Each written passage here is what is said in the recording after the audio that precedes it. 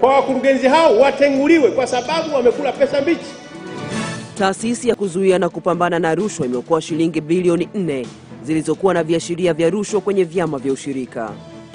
Kundi la kihalifu maarufu Manyani linatajwa kujeruhi na kupora mawe ya dhahabu kwa wachimbaji katika mgodi wa Msege wilayani Tarime mkoani Mara. Virusi hatari vya korona vyatishia usalama duniani na shirika la afya lajadili kutangaza hali ya tahadhari. Na katika michezo na burudani, hatimaye Yanga yaona mwezi yapata ushindi wa kwanza ligi kuu kwa mwaka huu. Wasomaji wako siku huu ni Anna Mosioke na Paul Alphonse.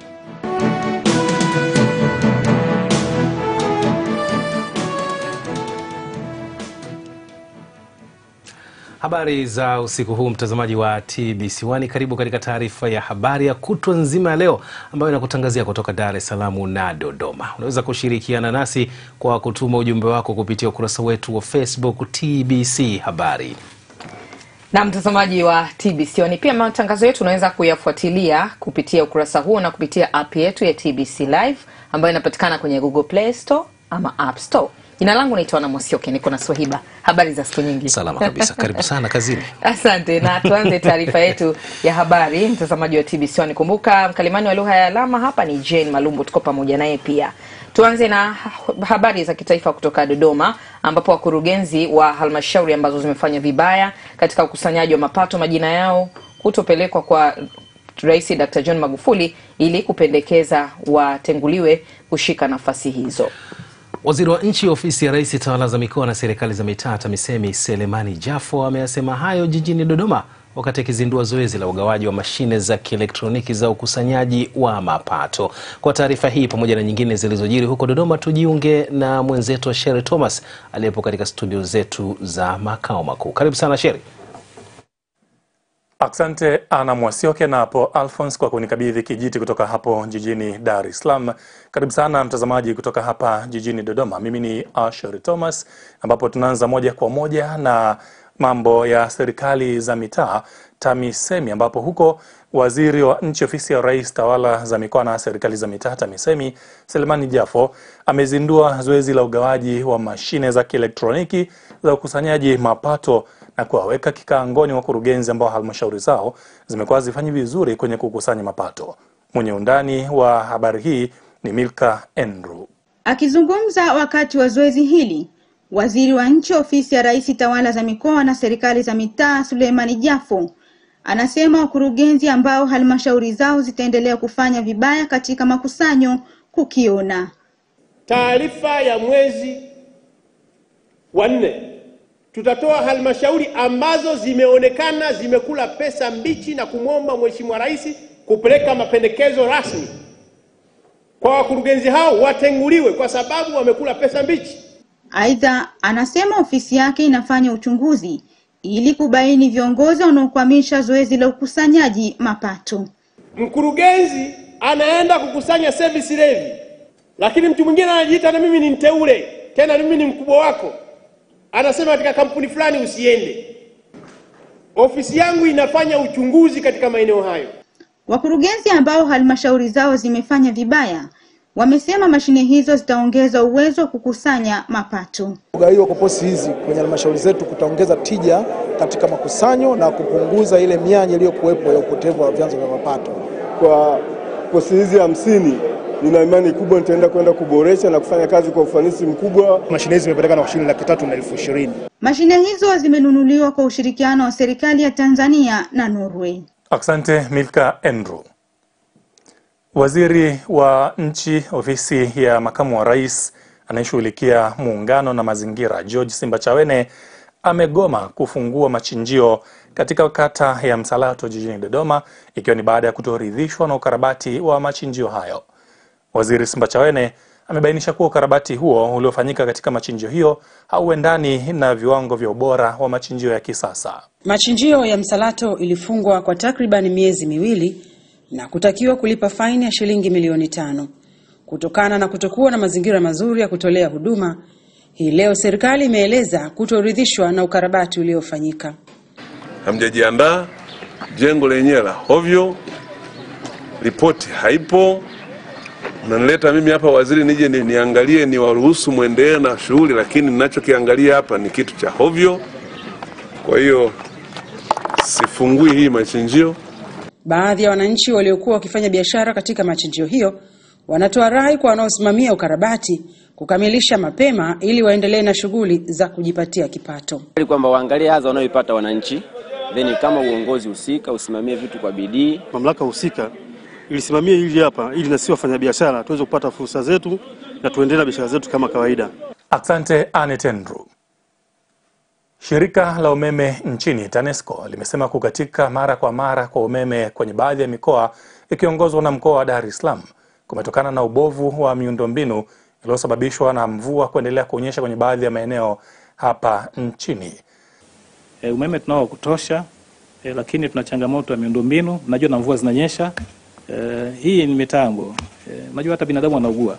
Kwa hiyo hata mifumo yetu na yenyewe inapata shida. Ikinyeshewa na mvua kunakuwa na shida, wakati mwingine matawi yanaangukia, yanagusa, kuna ukungu wakati mwingine kwenye nyaya zile unatokea. Kwa hiyo ni matatizo ya kawaida. Dr. Tito Mwinuka ametoa kauli hiyo alipokuwa akiwasilisha utekelezaji wa shughuli za TANESCO katika kipindi cha miaka 4 ya serikali ya awamu ya 5. Namna taarifa hiyo ndio imetufikisha tamati mwa mkusanyiko wa habari kutoka hapa jijini Dodoma. Ninakirejesha kijiti kwa Ana Mwasioke na po Alphonse kuendelea na habari nyingine hapo jijini Dar es Salaam. Mimi ni Asheri Thomas. Na asante sana Asheri Thomas kutoka Dodoma. Mambo ni mazuri. Na po ni kwamba waziri wa nishati Dr. Medad Kalemani akiwa mkoani Geita kule ametoa ufafanuzi kuhusu hayo mambo ya katika kwa umeme. Na tupate taarifa hiyo ambapo mwandishi wetu Nazareth Ndekia alimuuliza swala hilo waziri Dr. Kalemani kuhusiana na kukatika kwa umeme. Hakuna mgao wa umeme. Wakati huu wa mvua inakuja na upepo, inakuja mvua kubwa, wakati mwingine nyaya zinaumana. Nyaya zikishikana zikaungua zinasababisha umeme kukatika, na maeneo mengi ya nchi yetu kwa sasa hivi mvua inanyesha. Kwa mfano Dar es Salaam, wiki iliyopita umeme umekatika sana Dar es Salaam kwa sababu mvua kubwa imenyesha na ilikuwa na upepo. Natumia nafasi hii kwa sababu naongelea hapa nchini. Maeneo ya Kilombero kule Morogoro, maeneo ya Dar es Salaam, maeneo ya Tabata, Bagara, Gongo la Mboto yamekumbwa na adha kubwa ya mvua ya upepo. Na nyaya zimesababisha maeneo mengine kuumana na kuungua, na hivyo kusababisha baadhi ya maeneo mengi kukosa umeme. Natoa taarifa hii sio kwa sababu umeme haupo. Umeme upo, unatosha, na tuna ziada ya megawati 277 kwa siku 3 zilizopita, na siku zilizopita tulikuwa na zaidi ya megawati 300. Na mtazamaji wa TBC1, huyo ni waziri wa nishati Dr. Medad Kalemani akitoa ufafanuzi. Naam. Tuangazie sasa ripoti nyingine isemayo Rais Dr. John Magufuli amefanya uteuzi wa mkurugenzi mkuu wa mamlaka ya udhibiti wa mbolea Tanzania TAIFA pamoja na mtendaji mkuu wa shirika la elimu Kibaha.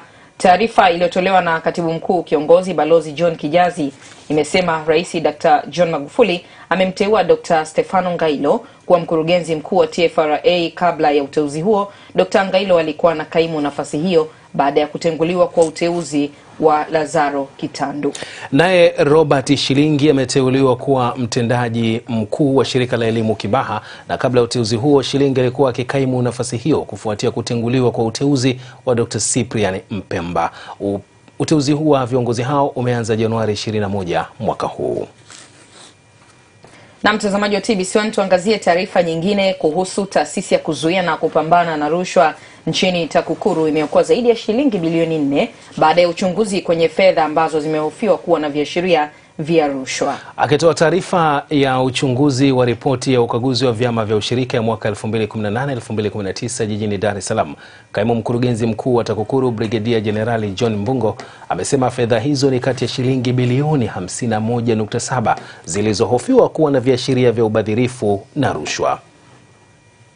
Tunatoa rai kwa wana ushirika wote nchini, wakiwemo viongozi wa vyama vya ushirika na wafanyabiashara waliofanya biashara ya kununua mazao ya wakulima au mtu yeyote atakayekuwa ana fedha za ushirika arejeshe fedha hizo mara moja, kwani katika awamu hii inayofuata ya ufuatiliaji wa fedha hizo, taasisi ya kuzuia na kupambana na rushwa haitakuwa na huruma na mtu yeyote aliyefisadi au aliyetumia rushwa kujipatia faida au aliyeshindwa kulipa fedha yoyote ya ushirika. Brigadia Jenerali Mbungo amesema kwamba kwa mujibu wa ripoti ya ukaguzi wa vyama vya ushirika waliopewa na Waziri wa Kilimo mnamo Novemba 26 mwaka jana ili waichunguze, ilieleza kuwa zaidi ya shilingi bilioni 124 zilikuwa na viashiria vya rushwa na ubadhirifu. Hivyo uchunguzi wa awamu ya pili utahusisha zaidi shilingi bilioni 70. Brigadia Jenerali Mbungo amesema jumla ya vyama 4413 vimefanyiwa ukaguzi, vikiwemo vyama vikuu, vyama vya mazao, vyama vya akiba na mikopo na vinginevyo. Kesi ya uchochezi inayowakabili viongozi 9 wa Chama cha Demokrasia na Maendeleo Chadema imeendelea tena hii leo katika mahakama ya hakimu mkazi Kisutu, ambapo meya wa Ubungo Boniface Jacob ameitwa kutoa ushahidi. Taarifa ya Emmanuel Samuel inasomwa hapa studio.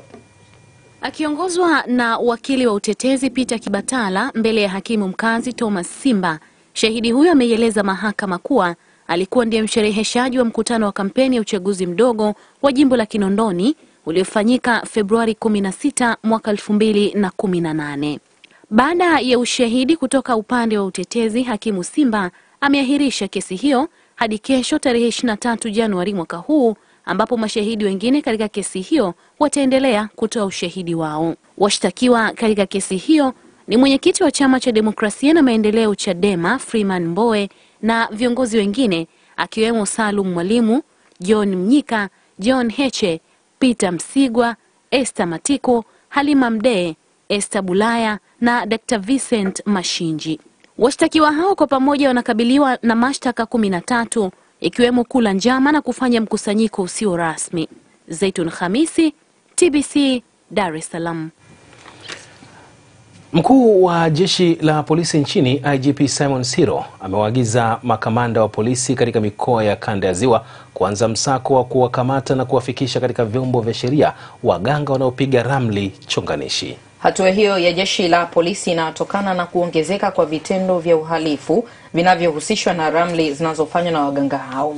Grayson Kakuru anasimulia zaidi ripoti ifuatayo kutoka Shinyanga.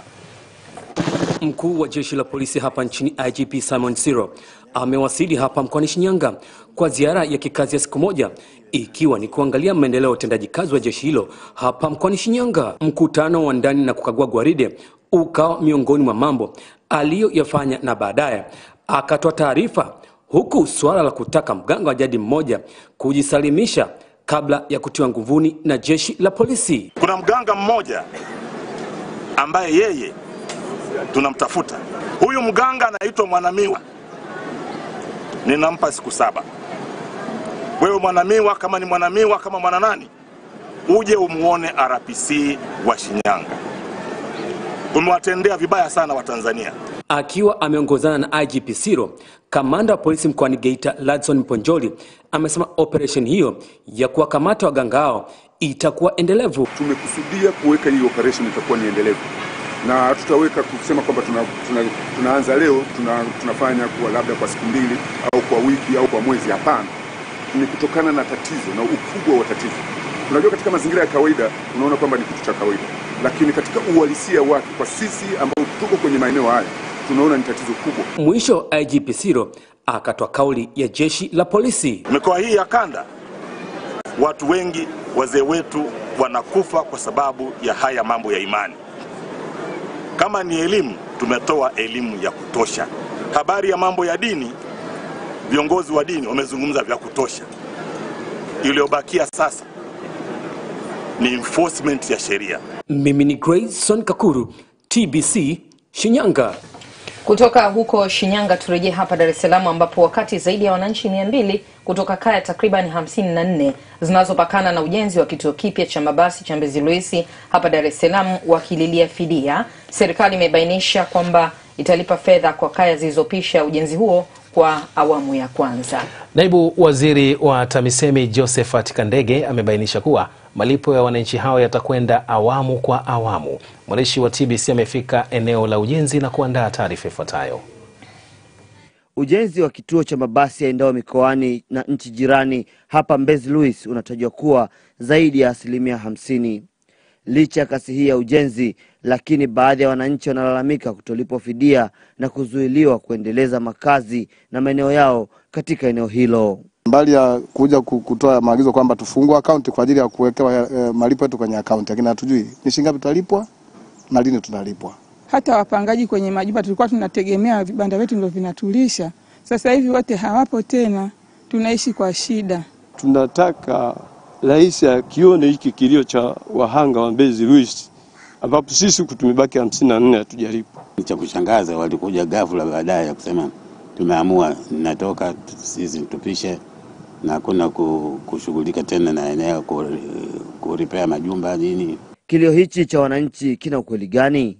Naibu Waziri wa TAMISEMI Josephat Kandege anatoa ufafanuzi juu ya malipo hayo. Kinachofanyika ni kwamba labda zile ambazo unazihitaji kwa wakati huo ndio unazitoa na kulipa ili shughuli iendelee. Na hao wengine maana yake wanakuwa wametaarifiwa kwamba na nyie baadaye mtalazimika kuondoka. Kwa hiyo kinachotakiwa msifanye maendelezo mengine, lakini pia na tathmini inakuwa imefanyika na kiasi ambacho natakiwa kuja kulipwa ni kiasi hichi. Sasa na sheria iko wazi. Kama ushaambiwa usiendeleze, ikishapita muda sheria inakutaka kwamba lazima sasa ije kufanya tathmini upya kwa mujibu wa sheria. Kuna swala la kama riba ambayo inatakiwa uje ulipo. Kwa hiyo ndio maana nasikia naliongea kwa tahadhari, kwa sababu sijui hicho ambacho mnakiongelea kiko katika muktadha upi. Je, wameambiwa msubiri kwa wakati gani? Na sasa hivi ni swala la uwazi. Kama mnaambiwa msubiri, muda ule ukipita manake unaanza kula riba, ndivyo ilivyo. Ujenzi wa kituo cha mabasi yaendayo mikoani na nchi jirani hapa katika eneo la Mbezi Luis ukiendelea kwa kasi kubwa, na halmashauri ya jiji la Dar es Salaam ukisema kwamba ujenzi huu utakamilika mwezi Julai mwaka huu. Awamu ya pili ya ujenzi huu itaanza baada ya hapo, na ndipo fidia kwa wakazi zaidi ya 54 wanaozunguka kituo hiki cha mabasi cha hapa Mbezi Luis zitatolewa. Mimi ni James Range wa TBC Dar es Salaam. Kutoka Dar es Salaam tuelekee huko mkoani Singida, ambapo Waziri wa Habari, Utamaduni, Sanaa na Michezo Dr. Harrison Mwakembe amesema shirika la utangazaji nchini TBC bado linahitaji kuongeza wafanyakazi ili kukabiliana na changamoto ya upashanaji habari katika maeneo mbalimbali hapa nchini. Waziri Dr. Mwakembe amesema hayo huko Singida katika ziara yake ya kukagua mitambo ya kurushia matangazo ya redio na kuangalia namna ya kuboresha mitambo hiyo ili kufikia eneo lote hapa nchini. Taarifa zaidi na mwandishi wetu Shaban Kwaka kutoka Singida. Akiwa katika eneo la mitambo ya kurushia matangazo ya TBC katika mkoa wa Singida na viunga vyake, Waziri Mwakembe amekagua mitambo na kupata taarifa ya kupungua kwa utendaji kazi mitambo hiyo na hatua zinazochukuliwa na shirika kutatua tatizo hilo. Tulikuwa tunaenda Singida nzima kasoro Itigi, lakini baada ya mtambo kupungua nguvu, Iramba wamekuwa affected pamoja na Manyoni, pembezoni ya Manyoni DC wamekuwa affected baada ya mtambo kushuka nguvu. Kuna baadhi ya maeneo ni kwa sababu kuna hii mitambo inakaa baada ya muda, kuna vitu vya kurekebisha, kuna vifaa vinaitwa MOSFET kwa ajili ya mitambo ya kurusha matangazo vimeshawasili. Sasa hivi tunazungumza viko airport, mchakato wa kuvitoa unaendelea, nafikiri ndani ya wiki hii vinaweza vikatoka. Kwa hiyo katika mwezi huu watakuwa wameboresha tena mtambo wa Singida ambao ukarabati ambao watafanya kuanzia kwenye mitambo huko juu. Sina haja ya kwenda kwenye details, kuanzia antena kuangalia ni wapi kwingine kuna mushkeli, alafu watafix. Awali, mkuu wa mkoa wa Singida Daktari Rehema Nchimbi ameiomba Wizara ya Habari kuiangalia Singida katika jicho la ziada ya kihabari, huku mkuu wa wilaya ya Singida Pascal Simlagiri akitoa rai kwa TBC kuendelea kutangaza maendeleo mbalimbali yanayofanyika nchini. Sasa tusipokuwa vizuri katika masuala ya habari na mawasiliano, basi tunaweza tukawa maficho ya mambo maovu na mabaya ambayo yakijiri Dodoma makao makuu. Tuongeze vipindi ambavyo vinazungumzia shughuli ambazo zinafanywa na serikali katika maeneo mbalimbali. Akizungumzia swala la kuboresha matangazo ya TBC kwa ujumla wake, Waziri wa Habari, Utamaduni, Sanaa na Michezo Daktari Harrison Mwakembe ameelezea juhudi zinazofanywa na serikali ili kutoa haki kwa kila mwananchi kupata habari. Tumepanuka bila kupanua pia workforce. Wataalamu wetu wa habari, tunawana habari, tunaenda polepole. Leo nafikiri TBC tunahitaji wana habari zaidi ya 100 sasa hivi ili tuweze kuwatosheleza kwenye chaneli mbalimbali, TBC2, TBC1, alafu radio pamoja na Safari Channel. Safari Channel ni ubunifu mkuu wa nchi, na sisi kwa kweli tunampongeza sana mheshimiwa, ametia nguvu sana, na ndio maana imeanza polepole. Tulianza tunalalamika kidogo, vipindi vijarudia, lakini kila siku kuna mabadiliko yanaonekana. Shaban Kwaka, TBC, Singida. Asante Shaban Kwaka kutoka Singida. Tusogee mkoani Mara ambapo kundi la kihalifu maarufu kama Manyani linatajwa kujeruhi na kupora mawe ya dhahabu kwa wachimbaji katika mgodi wa Msege huko wilayani Tarime katika mkoa wa Mara. Wafanyakazi katika mgodi huu wamebainisha kufanyiwa vitendo vya kihalifu na kundi hilo nyakati za usiku. Tupate taarifa kutoka kwa mwandishi wetu Pasco Michael. Hawa ni wafanyakazi wa mgodi wanaomilikiwa na kampuni ya Everson Limited kijiji cha Msege wilayani Tarime. Wanaeleza kusikitishwa na uvamizi unaofanywa katika eneo hilo na baadhi kujeruhiwa na kuomba hatua zichukuliwe dhidi ya watu hao. Walivyotukuta walitumulika tochi, wakaanza kutuponda na mawe. Ikabidi na sisi tufanyeje? Tuanze kujihami kwa sababu wale watu ni wengi, si ni wadogo, na kama tukikimbia huku watatuumiza. Mpaka hapa sisi hatuendi kazini kwa sababu ya vitisho. Baadhi ya watu walipinga kile kituo kwamba kisiwepo. Nao watu wapo mpaka leo ndio wanaelekeza hayo maneno. Ina maana kwamba alikuwa anakataa kituo kisijengwe kwa sababu alikuwa na nia kufanya uhalifu baadaye. Afisa mtendaji wa kata ya Nyalokoba Venance Kalori anakiri kuwepo kwa kikundi hicho na tayari mmoja wa watuhumiwa amekamatwa. Kuhusu swala la ulinzi na usalama, pale sisi tuna kikundi kinaitwa kikundi cha Gesausau, lakini pia inapojitokeza hali hiyo sisi tunachukua hatua. Mfano na kijana ambaye alikuwa anatuhumiwa kwamba ameingia kwenye shimo la mtu aitwaye Toma, tulishirikiana na jeshi la polisi tukamkamata huyo kijana, tukamfikisha kituo cha polisi. Alfaksadi Chacha ni mmiliki wa mgodi huu. Analishukuru jeshi la polisi kwa namna wanavyoshirikiana nao katika masuala ya ulinzi, lakini uwepo wa kikundi hiki unawakatisha tamaa wawekezaji wazawa. Hao watu ambao wanajiita Manyani si watu ambao wanatoka mbali, ni wakazi na wanajulikana. Kwa hiyo tungeomba ushirikiano wa kuhakikisha kwamba wale watu wote wanasakwa na kuwekwa katika vyombo vinavyohusika, na asiwepo mtu wa kwenda kuwasaidia, maana hao Manyani wana mtu wao mwenyekiti ambaye anawasaidia. Kutoka Tarime mkoani Mara, Pasco Michael wa TBC. Asante Pasco Michael. Baraza la Mazingira la Taifa NEMC kanda ya Nyanda za Juu Kusini limekamata mifuko milaini ya plastiki ya uzito wa tani 1 kutoka kwa wafanyabiashara wa manispaa ya Iringa na kuwatoza faini ikiwa ni sehemu ya operesheni ya kudhibiti uuzwaji wa mifuko hiyo nchini. Afisa mazingira wa NEMC kutoka ofisi ya kanda Ezekiel Magandi amesema kwamba wamechukua uamuzi huo baada ya kubaini kuwepo kwa mzunguko mkubwa wa mifuko isiyo na viwango na iliyopigwa marufuku na serikali mapema hapo mwaka jana. Simulizi ya Aiden Mwakalinga kutoka Iringa na ufafanuzi kwa kina. Vingine sina. NEMC na ukaguzi wa kushtukiza kwa wafanyabiashara wa mifuko ya kubeba bidhaa katika manispaa Iringa, ambapo shughuli hiyo ilisimamisha pilika za soko kuu na mashine 3 kwa muda. Afisa mazingira wa NEMC Ezekiel Magandi anasema baada ya watu kujisahau na kuuza mifuko hiyo kama vibebeo badala vifungashio, rungu la sheria limewashukia. Sababu vifungashio vinavyotumika havina sifa ambazo zinatakiwa. Kwanza havina lakiri au seal, lakini namba 2 havina nembo ya TBS na havijaandikwa ni kwa madhumuni ya kufungashia nini. Sasa wananchi, wafanyabiashara wamekuwa wanavitumia vifungashio hivi, lakini vinapelekea uchafuzi wa mazingira kama mifuko ya plastiki ambayo tumeizuia. Wakati msako huo mkali wa wauzaji wa mifuko iliyokatazwa ukiendelea, wapo wafanyabiashara waliojitetea kuwa hawakuwa na taarifa ya marufuku hiyo. Ingekuwa wanakuja kutupa elimu kusema jamani, serikali imetangaza kusema tunataka vitu vya aina hii, lakini sasa mnakuja tu mnatukamata bila kutupa elimu vizuri. Kwa hiyo elimu hii ilianza zamani, lakini wananchi kwa uelewa au kwa kujua wamebadilisha matumizi. Kwa hiyo wito, na zoezi hili litakuwa ni endelevu. Kwa hiyo tunatoa wito kwa wafanyabiashara, wazalishaji na wananchi wote kwa ujumla, tujenge tabia ya kutumia mifuko mbadala na tuwe na vibebeo ambavyo vimeruhusiwa tunapokwenda sokoni. Usiende sokoni ukitegemea kwamba utanunua nyama ufungashiwe kwenye vifuko vyepesi. Tumeshapiga marufuku. Kwa hiyo tutaenda.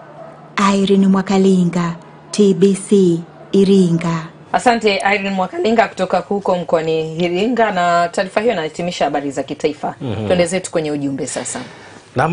Nina ujumbe kutoka kwa Arodi Kitiege kutoka Didia Shinyanga. Anasema naomba maafisa wa NEMC wasilale, operesheni za namna hii zifanywe nchi nzima na ziwe endelevu ili kudhibiti kabisa matumizi ya mifuko ya plastiki nchini, maana ni kinyume cha sheria ya mazingira. Mwingine ni Fasha Boy wa Tinde Shinyanga. Yeye anasema jeshi la polisi ni vema mkadhibiti hali hiyo ili kuondoa hofu kwa wananchi hao, kwani shughuli za kiuchumi kwa wachimbaji hao zinaathirika, na pia wachukuliwe sheria kali wale wote watakaobainika. Mwingine ni Mwesa Emmanuel Nyanja kutoka Mwandoya Meato. Anasema hongera TAKUKURU kwa kukabiliana na vitendo vya ubadhirifu na rushwa, kwani vitendo hivyo hurudisha nyuma maendeleo ya wananchi na taifa kwa ujumla. Asante sana mtazamaji kwa kutuma ujumbe huo ambao pia umeratibiwa na David Mkenda. Tupate sasa hivi tujikumbushe habari muhimu na kisha mapumziko.